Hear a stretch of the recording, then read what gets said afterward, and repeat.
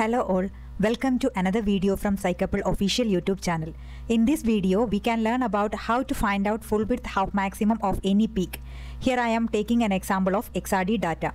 Also, we can learn how to calculate the crystalline size from XRD data using these full width half maximum values. First, we can check how to find out the full width half maximum of any graph. First, open the XRD data file in Origin. Select the data and click plot. Here is the XRD curve. In this curve, main peak is around 26 angle. Zoom in the selected peak. You can zoom up to the level you want. Then select the graph and click Analysis. In Analysis, Fitting. Under Fitting, Nonlinear Curve Fit, and then Open Dialog. This new window will open. Here in the Function Selection section, category is Origin Basic Functions. Under this, lots of functions are available. You can select the Gaussian function Gauss. It will automatically fit the curve. Or if you want, you can select the area you want to fit. For example, under the section Data Selection, Input Data, Reselect from Data, it will direct you to the curve. You can choose the range and press the Enter key. Then you can click this one iteration symbol and check the graph. If everything is okay, you can click this multiple iteration or fit until converged symbol. Now fit converged. Click OK. Here comes the result. XC is the Bragg's angle or 2 theta value. FWHM is the full width at half maximum values. Now we learned how to find out full width half maximum of any curve, especially the XRD curve. What is the use of it? By using the full width half maximum of XRD curve, we can find out the crystalline size of sub-micrometer nanoparticles. We can have a look on that calculations. Before going into the calculations, I would briefly explain it. How to calculate crystalline size using XRD data in Origin. For calculating crystalline size from XRD data, we can use Debye-Scherrer equation. The Debye-Scherrer equation is given as D is equal to K lambda divided by beta cos theta, where D is the crystalline size of a particle in nanometer. K represents the Scherrer constant or the shape factor. Its value lies in between 0.62 to 2.08. Normally it is taken as 0.9. Lambda is the wavelength of X-ray source and is given in angstrom unit, for example 1.54 angstrom. Beta denotes the full width at half maximum in radian, and theta is the Bragg's angle, also in radian.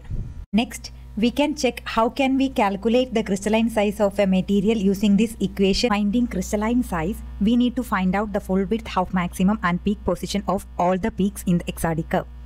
Here in this XRD curve, 3 different peaks are there.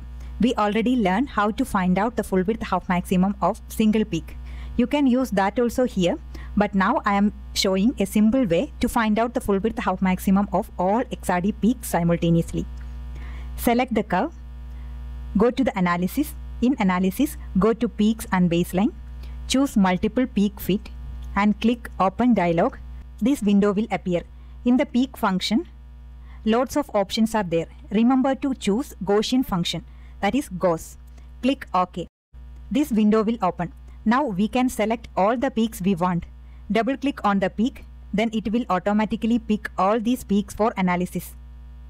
After selecting all the peaks, click this Open NL Fit. This window will open. Here you can choose one iteration and check the curve. If all OK, you can do Fit until converged. Now Fit converged. Click OK and again click OK if you want to switch to the report sheet. This is the report sheet. It shows 3 peaks analysis information, that is peak 1, peak 2 and peak 3. XC is the peak position, that is the 2 theta values, and the FWHM is the full width at half maximum of all the peaks. You can click the XC values of peak 1 and copy the value and paste it on an Excel file. Similarly, copy all the 3 peaks XC value and paste on the Excel file. Also copy all the 3 peaks full width half maximum values to the same Excel sheet. If you have several peaks, this method will be tiring. We have another simple way to copy the results. Go down to the report sheet, in this section, summary, you can see the values of XC of all the peaks and FWHM. Copy all the values and paste in the Excel file under the name peak position. Similarly, copy all the peaks full width half maximum values and paste in the same Excel file. Now the peak position is 2 theta in degree. We need theta in our equation. So angle theta is equal to peak position divided by 2. That is 2 theta divided by 2. Drag them down to get all the peaks theta value. Also this theta is in degree unit. In our equation theta is in radian. So convert theta to radian. Drag them down to get all the theta values in radian. Similarly, change the unit of full width half maximum to radian. Then coming to the calculation of crystalline size, D is equal to ky by beta cos theta. That is equal to 0.9 into Y value, that is 1.5 angstrom. Here we need size in nanometer. So angstrom to nanometer conversion, that is 0.9 into 0.15406 nanometer divided by beta value, that is full width half maximum, into cos theta, theta in radian. Thus this is the crystalline size. Drag them down. Next we need to find out the average crystalline size. For that, average all the crystalline size obtained. Here is the result. The crystalline size of our material is 71.535 nanometer. If you think this video is useful, please like and share to your friends. Don't forget to subscribe our channel. Thank you for watching.